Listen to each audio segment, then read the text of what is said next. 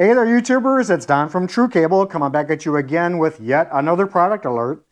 I know, we can't stop. We keep releasing all these cables and, I either it's your request or I brainstorm up something new that we think that, we need. Finally, Category 6A direct burial cable. Yes, we've got it. This is the waterproof tape version. This is the unshielded kind. Now, we will be releasing shielded down the line, but we're starting off with the unshielded stuff first.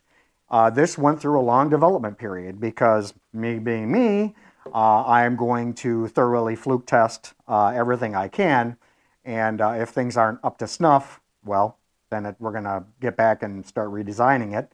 So I had to go through a few iterations before I was happy with it, but it's pretty easy to work with. And now you have the ability to run 10 gigabit networking for direct burial or even just generally outside. The cable is suitable for not only just outdoor installation in the sunlight, but also underground. So I say we go ahead and take a look inside this cable and maybe start talking about some of the accessories and plugs and things like that that you would use for this cable. Okay, so what we've got here is our Category 6A unshielded direct burial cable. I've already taken the liberty of stripping off the cable jacket, removing the waterproof tape and PE wrap. And what you're left here is with 4 color-coded pairs and a spline in the center. A new tool that we have just introduced makes cutting any Ethernet cable very simple. If you want to cut it down to size, this tool here makes things real simple. We do have an older cut and strip tool, which is also useful for this task, just like that.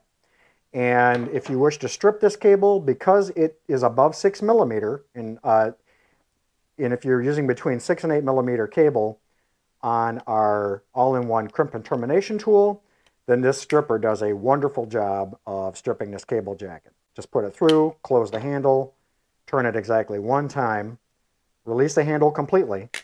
Don't drag it out. Lock it up.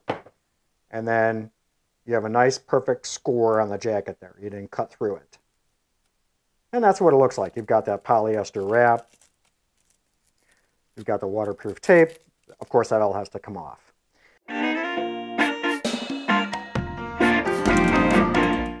If you're going to be terminating this cable to RJ45 plugs, we do have 2 varieties that I recommend. One is our pass-through RJ45s. These particular plugs allow you to insert the conductors, they come out the nose, and then you can terminate the cable. When it comes to perhaps getting some higher performance, well, we have a load bar plug, which makes use of a load bar, and you will prep up the conductors, put the load bar down, and then the whole assembly will go in there after you flush cut.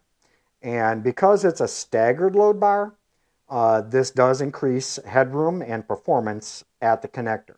So the preferable plug for our Cat6A direct burial unshielded cable is in fact our standard load bar plug, our Cat6A standard load bar plug. The pass-through plug will work, it's just that headroom on the cable run goes down a little bit. Because this particular plug happens to stagger. So, hopefully you found this information useful. If you have any questions, leave a question below and we would be happy to respond. And with that, I'm going to say, subscribe to our channel. You have a great day and happy networking.